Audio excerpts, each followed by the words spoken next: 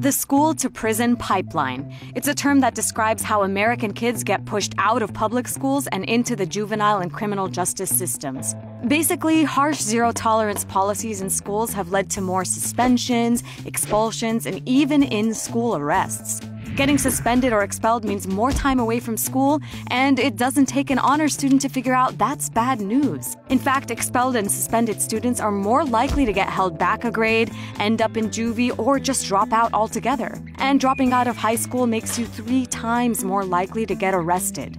Back in school, forget about hallway monitors. Students these days often have to deal with school police. Minor offenses that might have landed you in the principal's office back in the day can now actually lead to your arrest.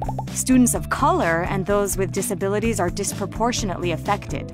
Black students get expelled 3 times more than their white classmates, while a student with a disability is 2 times more likely to get an out-of-school suspension than everyone else. And it's not because these kids are just bad apples. The Justice Department found that black students got harsher punishments than their white peers for doing the same things.